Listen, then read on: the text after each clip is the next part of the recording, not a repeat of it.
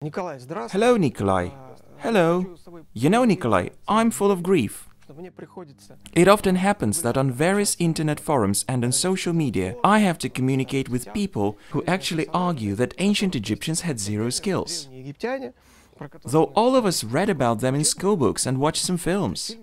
In other words, ancient Egyptians allegedly did not have any tools and technologies necessary to create all those things that are shown to tourists in Egypt nowadays. Even guides at the Museum of Egyptian Antiquities in Cairo say they don't know how such impressive bows in granite could be made. As far as I understand, you do know how such bows can be made. And in your experiments you have proved that this can be done with tools which ancient Egyptians had at hand. Such a simple copper tube. Am I right? Yeah, sure. But how? With a copper tube? With a copper tube. But copper is softer than granite. It is softer, but it does not drill granite. And what does? Abrasive mineral. Like ordinary sand? Yes, quartz sand, which can be found at a riverbank or other places. Besides sand, they also used corundite, or emery rock for this purpose. They know how to mine and use it. Corundite was even identified inside a granite sample, that is, in a bore. Also, today we know deposits where Egyptians could mine it. And is this tool made by you? Yes. Why is it shaped like that?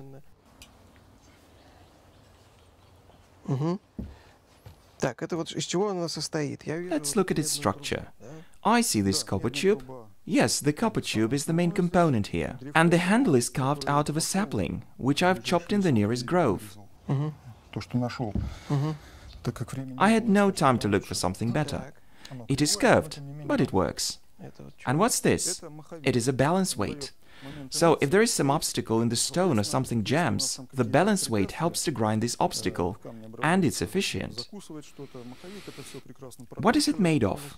This time I've cast it of plaster. But it can also be made of stone.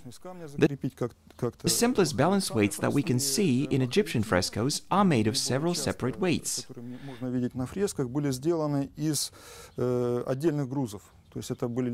These may be either stones or sacks filled with sand, for instance. Egyptians simply secured those weights with ropes. It also works well. I've tried this method before and shared photos. So, in general, everything here is authentic, just like in ancient times. So yes, you say we can drill a bore in a piece of granite using this stuff. For sure. Well then, let's start our experiment. First, we have to secure the piece of granite, because it's pretty small. It is not a granite slab, which we can just lay down and drill. That's why we have to hold it in place, somehow to prevent its displacement. This cobblestone is rather small, and the first question people ask is, how can we drill a bore in an uneven surface? What do we have to start with? But the method is as old as the hills. This plank will help us to hold the drill bit, that is, the tube in place, and prevent it from moving aside. Now we're gonna secure it and press down. After this, we can drill without worrying about it slipping or displacing our tool. Well, I think we can start now. So, we won't use a laser? A laser? I'm not sure. It's hard to guess where it can be mounted here. Now, I put some plasticine under the plank to prevent abrasive from leaking out. Clay would be a better choice in this case, but I had no time to look for it. Sometimes we can see that Egyptians gouged out a small pit in stone and then drilled in that point. And they didn't use plasticine or something, because the pit itself held the drill bit and the sand.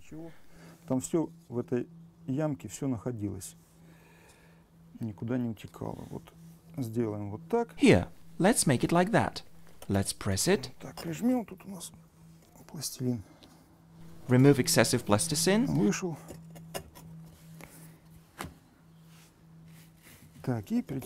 And fix the plank with F-clamps.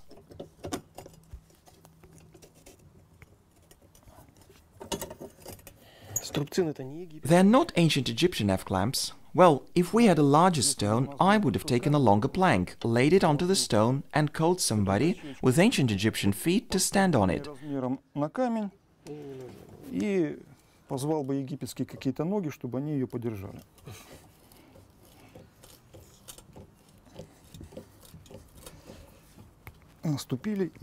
to press and secure it.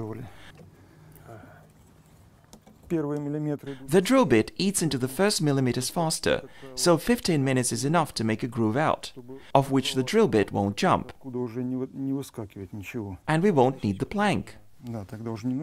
No, we won't, but still we will leave it in its place, just because here we have a groove and abrasive is not leaking out of it. So, this is just more convenient. Also, I'll make a plasticine bead, a kind of a tray, where we'll be filling in with the abrasive.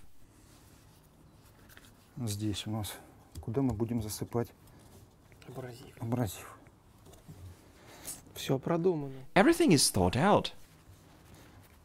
If we had a larger stone, we would have piled sand into a cone shape without any bead around it and poured water just right there. But here we'll just make a bead just like this, and then fill it with water just to make our task easier.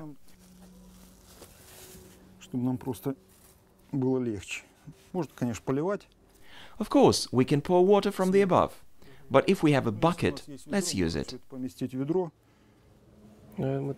We might do that. Handyman. Smartly done.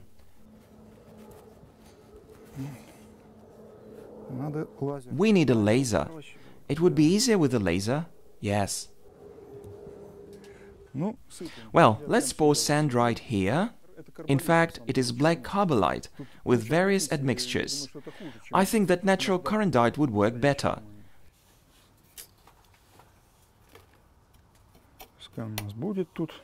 Let's put it here and pour some water.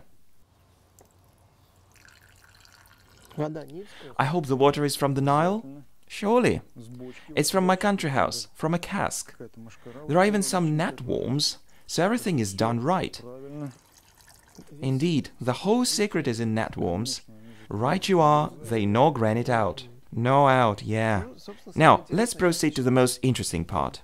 Show us your best stuff. Let's start.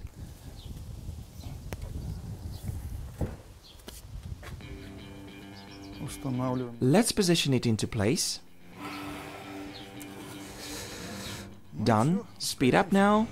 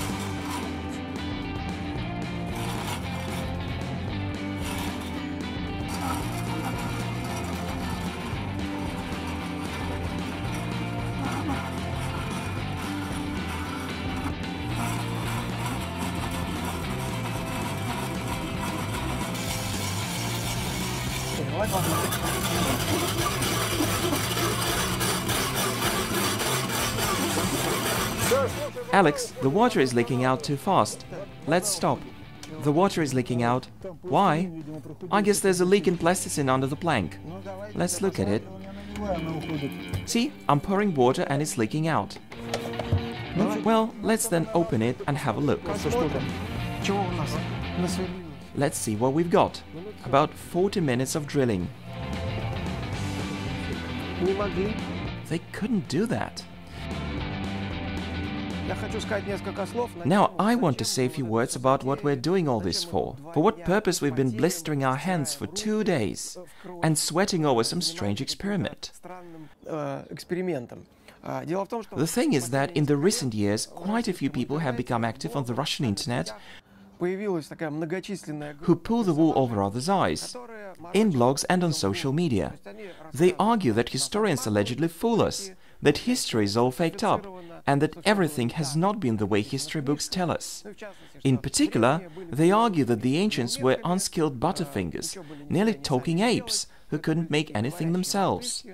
According to them, the truth is different, and all great monuments in the Americas, in Egypt, in China, and so on, were created by aliens, Atlanteans, or some other mysterious civilizations.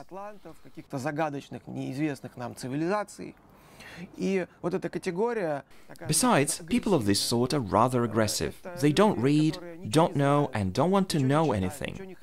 With this background, they naturally sell fiction, not facts, to their audience.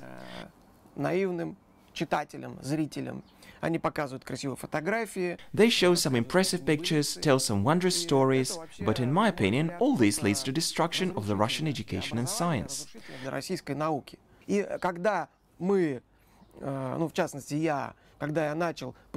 So, when we, and me between others, first attempted to popularize science, we found out that if something was written in popular articles, or even mentioned in public lectures, it anyway failed to convince people. That is, people need some action, some material evidence to see with their own eyes. So, we decided to shoot a series of videos of practical experiments in order to show these ancient technologies and process, and prove that ancient people were capable of pulling off rather complicated technical tasks, using such simple, even primitive tools. And there is enough well-known archaeological evidence.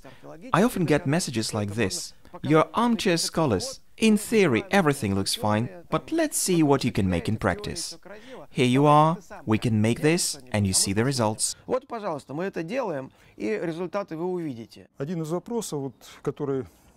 One of the frequently asked questions is, how is it possible to drill overlapping bores? It seems impossible. If one bore is already drilled, the other one supposedly will be displaced, because the drill bit will creep away. In practice, there is nothing difficult. The method has been known since Adam was a boy. First, we put a template onto the point here, a bore will be drilled. We drill a bore, then shift the template and drill another bore.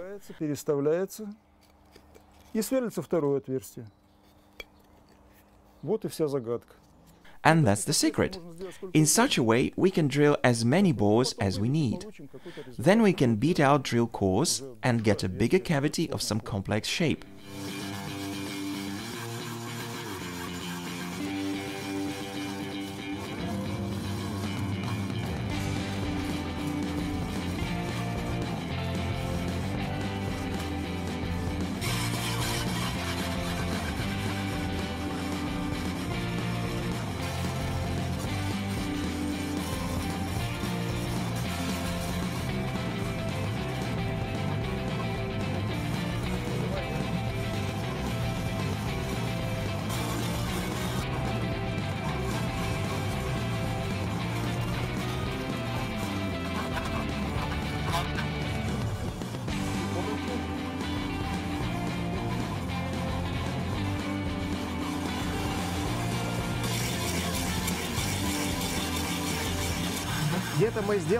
We have drilled through about 48 millimeters, that is, we are slightly ahead of schedule. And are worn out. Close to that. So, ancient Egyptians needed rest. So, Nikolay, let's finish and see the result.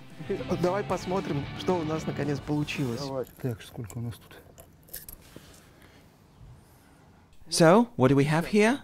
50 millimeters. 49.8 to be more specific. Good, but there should be 50 millimeters exactly. Now, that's the most critical moment. We have to draw out the core without damaging it. But it's an easy task. With a small chisel, yes, we work with a chisel in this way.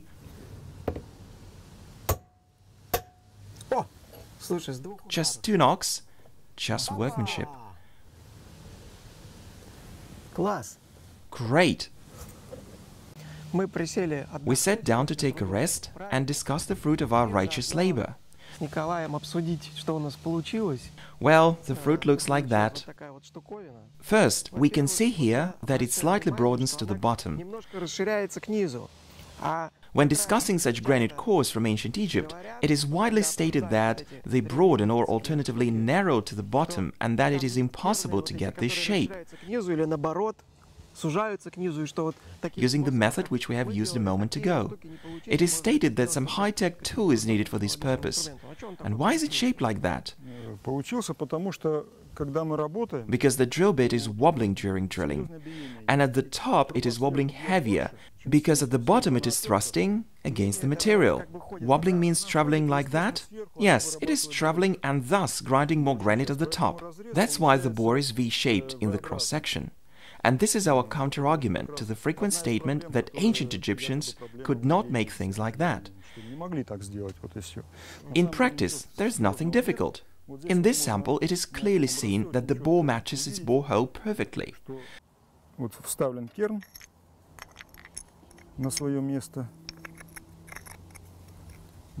And it is clearly seen that the bore is broader at the top than at the bottom.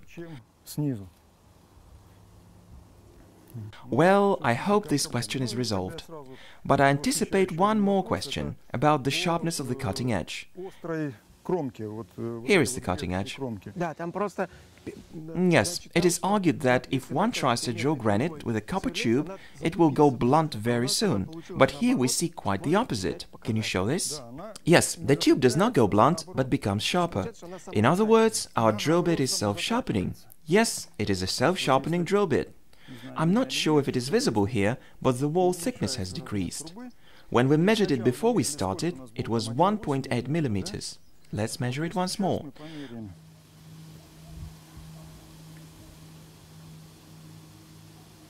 1.6. So it turns out that the tube has become sharper. Yes, 1.6 millimeters. That is, 0.2 of a millimeter have gone at this depth.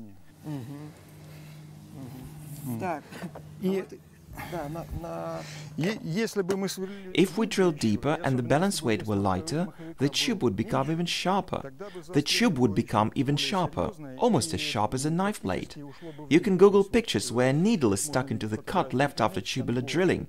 We can also stick a needle into our cut and get almost the same picture. A certain narrowing, yes, the same narrowing is here. It is a little bit thinner than in our samples, but here, and the same is here. Just the same narrowing to the bottom. And here are those much spoken about grooves. It is argued that grooves in ancient cores have a helical pitch of exactly 2 millimeters, and that it means that the tool should cut 2 millimeters with each revolution. Well, first let's see what we have here, 2 millimeters or not. Let's do it this way. Are the grooves more visible now? Put the ruler here and measure the pitch. It varies. At one point I see less than 2 millimeters, at other points it is only 1 millimeter. Actually, the pitch varies pretty much. Naturally, in the same way it varies around Egypt. In cross-section bores can be either widening or narrowing to the bottom. At first I experimented with a drill bit, with a longitudinal split. That is, I took a copper sheet, wrapped it around a metal tube and secured it with hose clamps. There was a longitudinal split here. The major advantage of this split was that it let the abrasive inside. Maybe that was why the grooves were more regular at that time. In other words, if a drill bit has a split, then it will unbend itself during drilling because of its own wobbling, which is clearly seen in the video. The tube unbends itself gradually, and the bore becomes well-shaped in cross-section. So, if we drill with a split tube, then the bore will broaden to the bottom. But if we drill with an unsplit tube like this one, then vice versa. Yes, the bore will narrow to the bottom, because the tube will not unbend itself. One can measure the bore from inside and see that it really narrows. That's all, I guess. Right.